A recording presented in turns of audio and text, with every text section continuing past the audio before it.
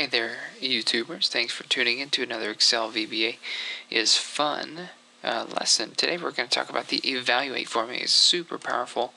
I'm going to zoom right into here. I'm going to hit Alt F11. I already have. And we're going to go into our Demo 1 macro.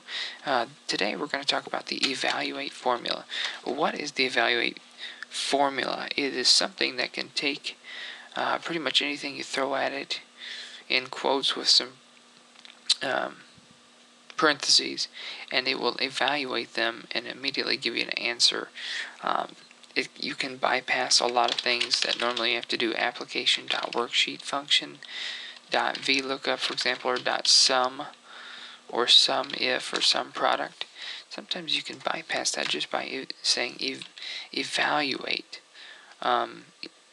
So let's dive right in. This is super powerful. Again, I want to iterate because we all know that if we wanted to take 10 minus 5, we could say equals A1 minus A2. And we would get the answer. It would be 5. Okay.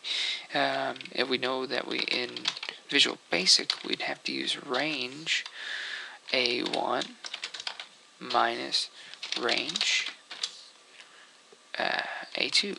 And we'd have to put those in quotes and parentheses. And furthermore, that's an incomplete sentence. Where is it going to go? How about let's give it a name. Let's say answer 1 or answer equals. Okay, then it likes that better. Answer equals. So let's do that. If I hit F8 a couple times to debug this, answer is 5. Because A1, 10, minus A2. Okay, but there's an easier way to do this, especially if you're dealing with a lot of things. I'll delete that, and we're going to put brackets for it first of all. This is like a shortcut for the evaluate function. Simply, you put what we normally put in a cell. You put A1 minus A2. Put it in these little brackets, not parentheses, in these brackets, okay? So let's hit F5, complete that, and I'm going to hit F8 to begin debugging again. If I hit it, the answer is 5. So it took A1 minus A2 without any fancy range stuff. Okay, so you can do it that way. Another way to do that is using the actual evaluate function. And all it says is the name, so it doesn't give you much to go on, but just put whatever. You put your beginning quotes, you put the equal sign just like you would in a normal cell. Equals, we could put sum, just like whatever you normally would put in a cell. So we'll do the sum of A1 through, let's say, A5. And you do your quotes and do your parentheses, and it's going to evaluate anything that's within your quotes as if it was contained within an actual cell.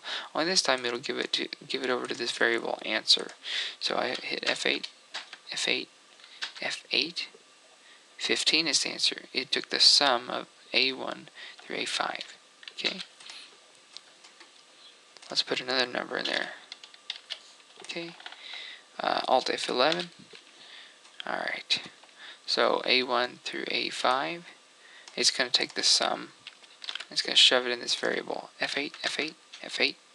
168 is the answer, okay? So it's evaluating it.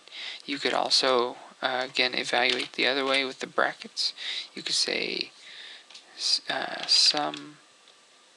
Well, you got to watch that. I don't know if it'll work. Let's see, A1 through A5. And let's see. F8, F8, F8. Oh, sure enough, it did just fine. So, you just play around with it. I don't think you need an equal sign when you do it this way within the brackets. So there's your evaluate function. Very powerful.